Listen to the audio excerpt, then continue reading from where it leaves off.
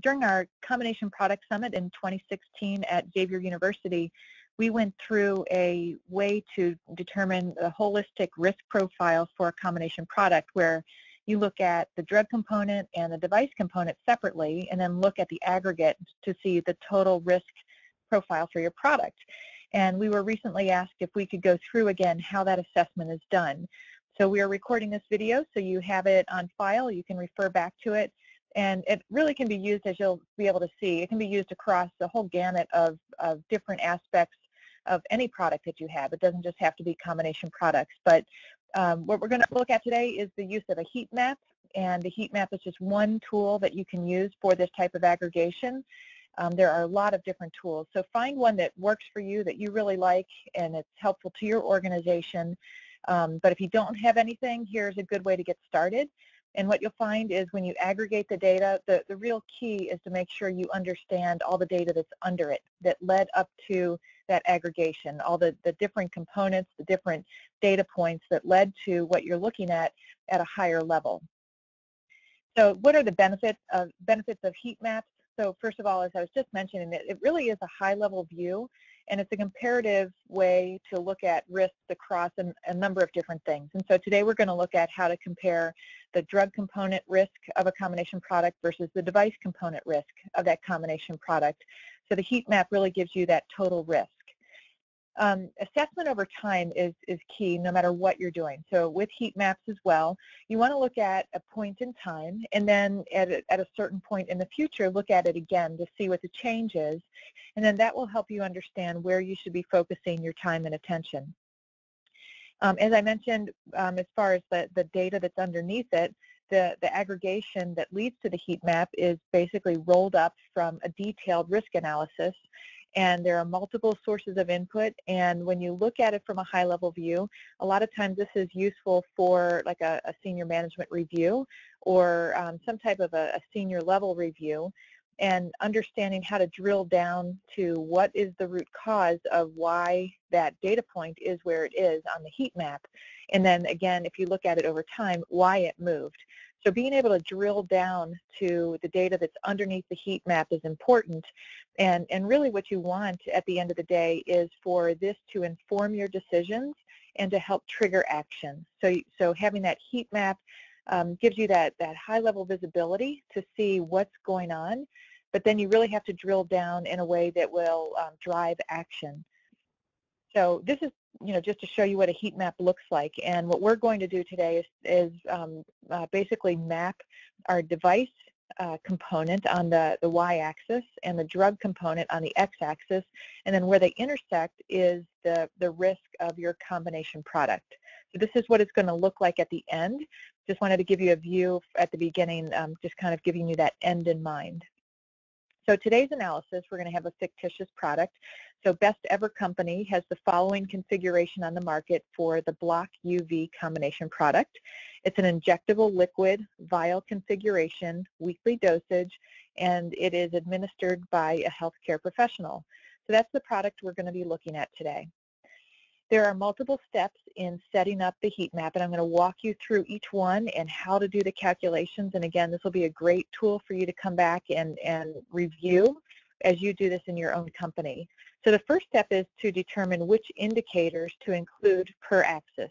So for example, as I mentioned, if the drug component is our x-axis, what are we going to be looking at related to that drug component? So what are the indicators that we're going to measure to roll into the risk profile for the drug component? And then certainly doing the same thing on the y-axis for the device.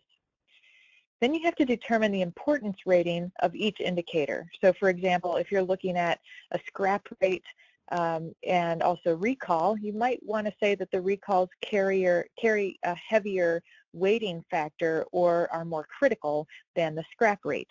So it's just a way of indicating which one is more important throughout the indicators that you're looking at. Then you're going to look at the historical range of data for each of those indicators, and you're going to create an index of each indicator, scaling that historical data from 0 to 100. So you're going to basically normalize it from 0 to 100 per indicator for each of the axes. And don't worry, as I said, we're going to go through each of these calculations.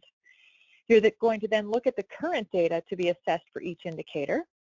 And then based on the historical ranges and the current data, you're going to be able to set up an index and then have an index score for that current data. You're going to multiply the index score for each indicator by its importance rating. And so then that way it really puts everything into context. And then basically at the end you sum all of the index scores for each axis to get the risk score for each of the two components. And so that's how you determine what the overall risk is for that axis. So again, we're going to go through each of these steps step by step. So as I said, step one is you're going to identify the indicators for the x-axis, which in our example was the drug component. And so let's say we look at scrap rate, product failures, process capability, cost of failure, cycle time, critical complaints, major complaints, recalls, and adverse events. So those are the indicators that we've decided to look at to roll into the x-axis. And of course, you're measuring a whole bunch of other things, but this is what we're going to look at for the risk profile for the drug. Okay, so then one thing I want to point out is that in all of the cases for the indicators, having a lower score is better. So fewer scraps, fewer product failures, etc. The only one that's different is process capability. You want your process capability to be high. So we put this in here to purposely show you how to handle that. Okay, so the importance rating is step two. So each indicator is assigned a weighted importance rating to ensure resources are dedicated to the true areas of risk. So for example, you might have a low risk issue, but since it happens all the time, that increases its impact. You might have a high risk issue, but there's no history of its occurrence with the product in question and a very low likelihood of its occurrence. So there's these kinds of things that you need to fold into your thinking when you're deciding what is the importance rating of that indicator. And the sum of all of those, so the sum of the ones that I just showed you on the previous slide, the importance ratings have to total up to 100. So here's an example. We just decided that the scrap rate had an importance rating of 5, product failures 10, process capability 5, cost of failure 5, cycle time 5, critical complaints 15, major complaints 10, recalls 30, adverse events 15. That's just the way we did it. We highly recommend that you do this with a cross-functional team. Don't just have a couple people from one functional area go into a room and decide all of this. Really get a wide perspective on how you do this. And then you're going to want to come back and revisit this for everything that we're talking about today at some frequency to make sure that the assumptions you had and the decisions you made are still valid based on what you are experiencing with your product. So step 3 was to look at what are the historical ranges. So that's just a matter of looking at what they are. Look it up. See what the data has been over time for each of these indicators. And so we just put in some fictitious historical ranges for our product. Okay, the current data, again, we just plugged in some fictitious data, but what is the current data that you have today for each of those indicators? Okay, so let's take a look at our scrap rate, and we are going to, in the next step, convert that to an index score. So we're going to show you how to do that. So you need to standardize the data in order to compare the various outputs of the indicators. So in order to standardize them, you basically create an index. So step 1 is to take a look at the scrap rate range from the historical data, and from the previous slide, it was from 7 to 32%. Now you need to, for that range, assign a score of 0 to 100. So the way you do that is you say, okay, 7 was our lowest, and in the case of scrap rate, you want a low number. 0 would be ideal, but let's say our historical range has been 7%. So the index score for 7% or anything below it is 0. Now in our data for the historical range, 32% was the highest we ever had. So you assign that an index score of 100. So now every other point in the historical range is then linearly calculated on the 0 to 100 scale, and I'll show you on the next slide how you do that. So in order to establish the index score for all the data points in between, so up above we're showing again that the scrap rate of 7% is 0, the scrap rate of 32% is 100 based on our historical ranges. So now for everything in between, what you do is you take the actual data point minus the best case, and the best case in this example is 7%. That's the best we had ever had. And then you look at the difference between your best case and worst case, which in this case is 32 minus 7. So a scrap rate of 19.5%, for example, would be 19.5 minus 7 divided by 32 minus 7 times 100. That equals 50, so that is the midpoint of our index score. So looking up above, 7% is 0, 19.5% is now 50, and 32% is 100. But if you look at the actual data from our table, we had the current data was 30, so you would say 30 minus 7 divided by 32 minus 7 times 100 is 92. Okay, so then you would do that for every other data point in between the 7 and 32%. So going back to our table, what you can see then is for scrap rate, the current data was 30, so our index score is 92, just as we showed you on the previous slide. You then do that for all of the other indicators that we have on the left-hand column. So now for the example of process capability, if you remember, we said that a higher score was better, so you have to flip the risk scoring since higher is better. So a 98% in this case is 0, and a 93% is 100. So let's take a look at that. And also I should mention that for any of these, you could basically just plug in a fixed score. So let's say for recalls, no matter what, if you just have even one, that gives you an index score of 100.